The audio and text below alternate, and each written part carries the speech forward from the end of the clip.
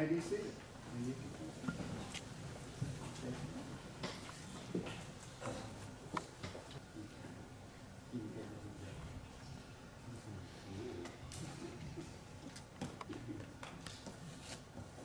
Dearly beloved, we have come here together in the presence of God to witness the joining together of this man and this woman in holy matrimony. The sacred relationship of marriage was established by God in creation, and our Lord Jesus Christ adorned marriage by his presence and first miracle at the wedding in Cana of Galilee. The Apostle Paul chose marriage to symbolize this union between Christ and his church, and Holy Scripture commends marriage to be honored among all people. The union of husband and wife in heart, body, and mind is intended by God for their mutual joy, for the help and comfort given to one another in prosperity and adversity. You would have the foundation of your marriage to be the devotion you have for one another, not just at this moment, but for all the days to come. Then treasure the hopes and dreams that you bring here today. Establish that your love will never be blotted out by the common, nor obscured by the ordinary in life. Faults will surface where now you find comfort, and admiration can be shattered by the routine of daily life. Dedication, love, and joy can grow only when you nourish them together.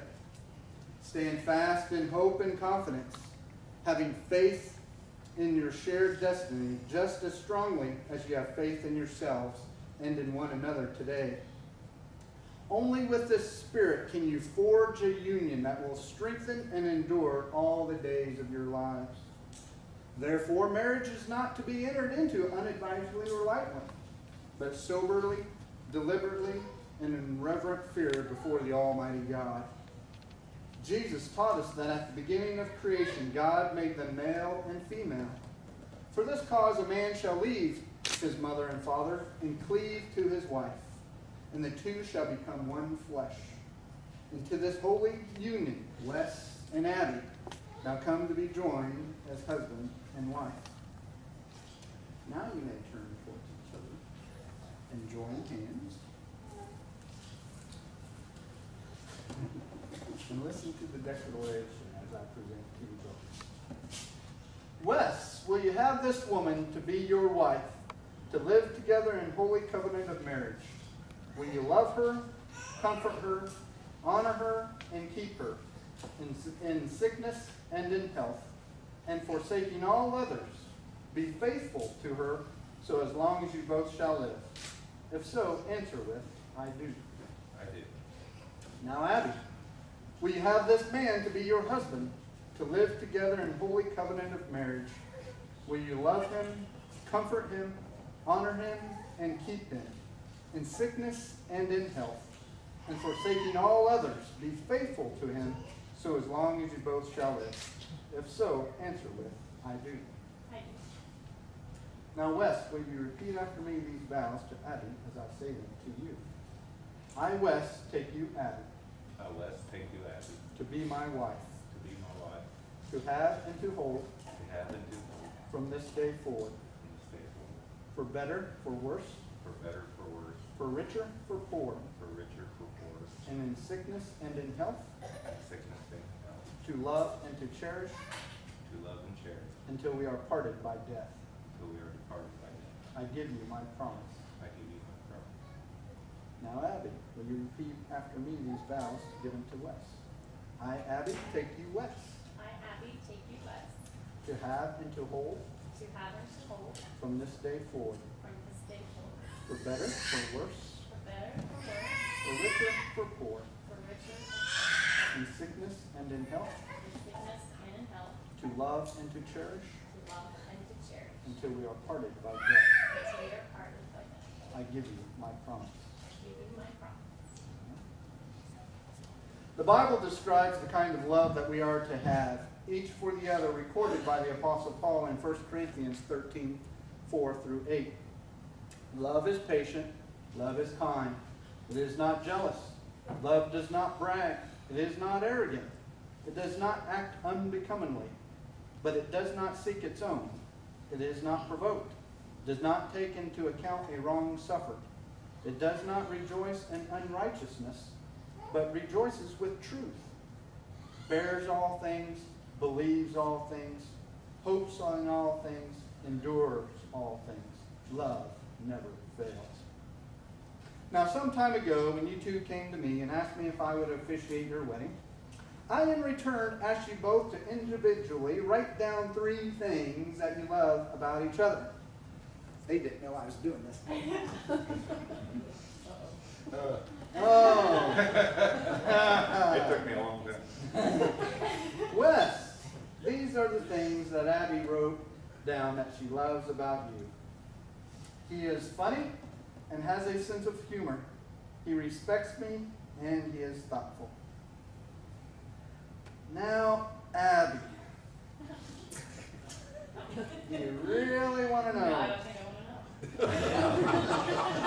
Let's not go there. No. Since we're here and it's just us, these are the things that Wes wrote about you. She is caring, she is also funny, and she is dependable, and she is responsible. That's okay. Can we go forth? Is it? Yeah, Okay, okay. let's continue.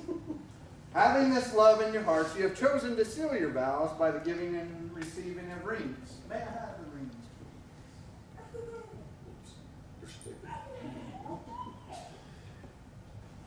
please? These rings, though small in size, they are very large in significance. They're made of a precious metal. They remind us that love is neither cheap nor common. Indeed, love may cost us dearly. Made in a circle, their design tells us that love must never come to an end. We must keep it continuous. As you wear these rings, may they be a constant reminder of the glad promises you are making today. Now, Wes, will you take Abby's ring, place it upon her ring finger on her left hand, and repeat after me. With this ring, I seal my promise to be your faithful and loving husband.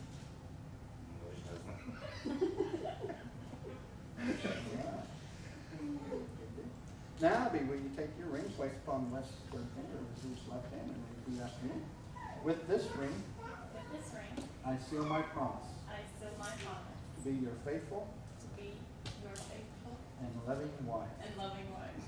All right. You'll notice the table over there, the 2 outside candles have been lighted to represent your lives to this moment. There are 2 distinct lights, each capable of going its separate way. To bring joy and radiance into your home, there must be this merging of these 2 flames into one. From this time onward, may your thoughts be for each other rather than for your individual selves. May your plans be mutual, your joys and sorrows shared. As you take each your candle and together light the center candle, you will extinguish your own candle, thus having the center candle represent the union of your 2 lives into one flesh. And as the center light cannot be divided, let your lives not be divided, but instead Christ gives you life.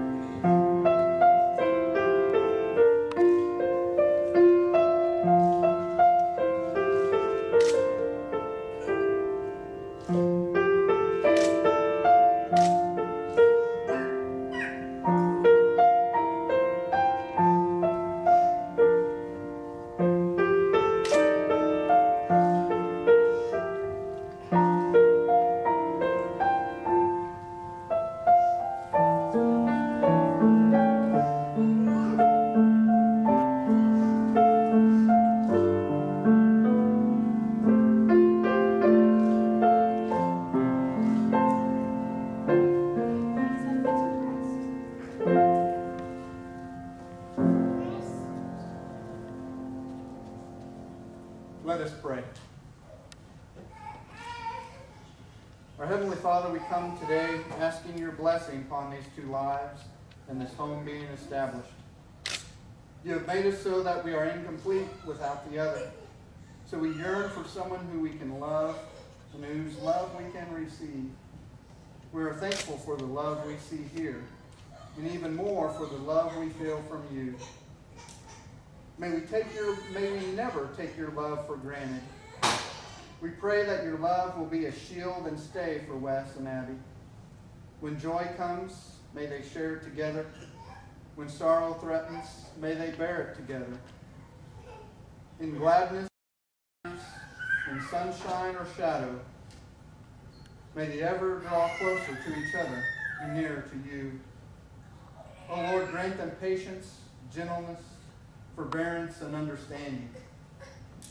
We ask that you protect their home from those forces that would break it apart. Bless them, O Lord, with health, for long life, and for the fulfillment of every good dream. May their love continue through life and finally blend into life eternal. In Jesus' name we pray. Amen. Now you've come before us and before God. You've expressed your desire to be husband and wife. You've shown your love and affection by joining hands. You have made promises of faith and devotion each to the other. You have sealed these promises by the giving and receiving of rings. Therefore, by the powers invested to me, as well as of the state of Indiana, I now pronounce you husband and wife. May God bless you and keep you and give you his peace. And by what God has joined together, let no man separate. And they kiss your bride.